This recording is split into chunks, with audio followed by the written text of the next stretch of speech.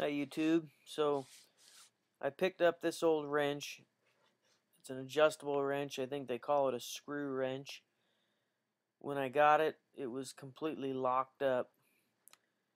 I didn't know what the make was. It's so rusty. I couldn't see any make or mark at all on it. Obviously the handle's in bad shape. It's pretty rusty. So I'm going to be making a new handle, de-rusting. The handle's bent as well. So we'll get it cleaned up and see what we can do. So I just want to say for a second how much I appreciate some of the repairs that people would do on tools. So someone spent a few minutes on this. If you'll look where this wire's wrapped around, at all the joints they made,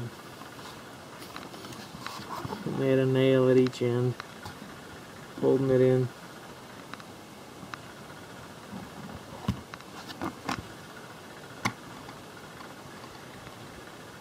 I just kind of appreciate stuff like that.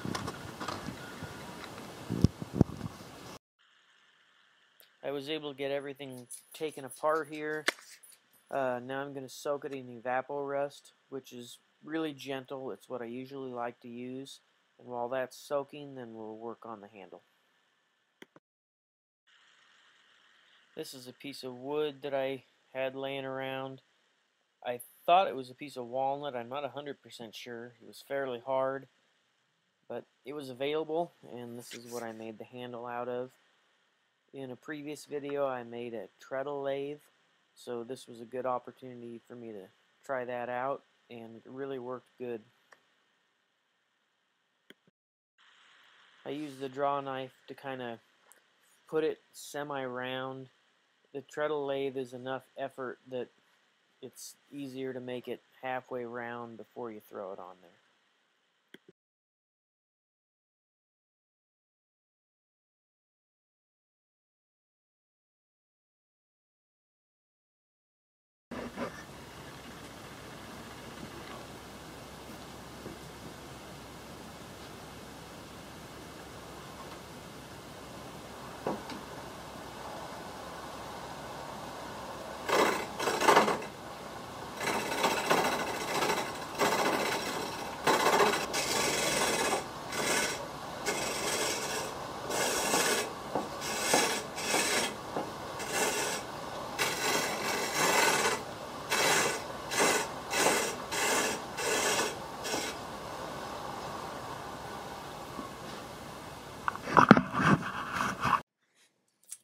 This is the first thing I've made on this lathe, so it's nothing spectacular, but it did make a totally usable handle.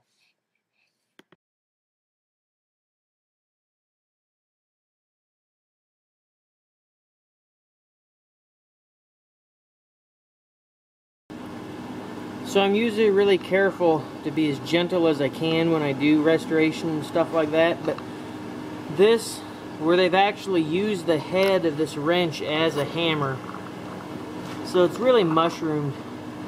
So what I'll do is I'll file that off real carefully, just till we get down to where the mushroom is gone,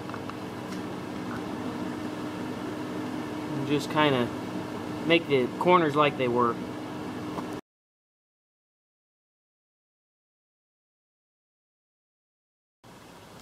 So I've cleaned it up, and I've done some filing, some real light sanding, and some wire wheel, which definitely cleaned it up quite a bit.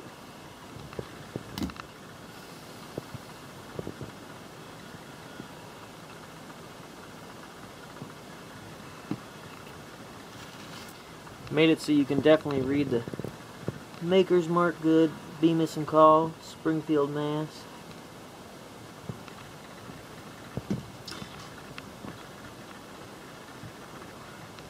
Kind of hard to focus.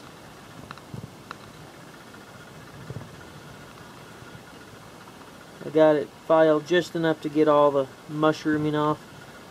It's tempting to just sit and file and sand until you've made it perfectly smooth, but I feel like it's old, it's been used, it's got scars, and to try and remove all that, I think, is going too far, and you risk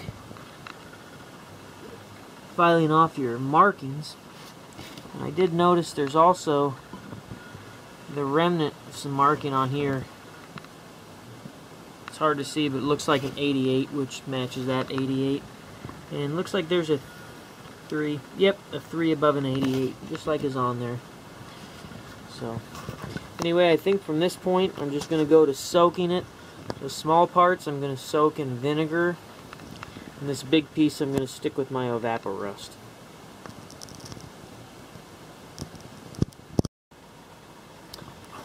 So this is kind of the finished product. It turned out pretty nice, I think. I didn't try and make it perfect. It has some pits and imperfections. Someone kind of used it as a hammer. But that's part of the history of it. You can read the maker's mark pretty good now. It's hard to get it, but Bemis and Call, Springfield, Mass. It definitely has been used.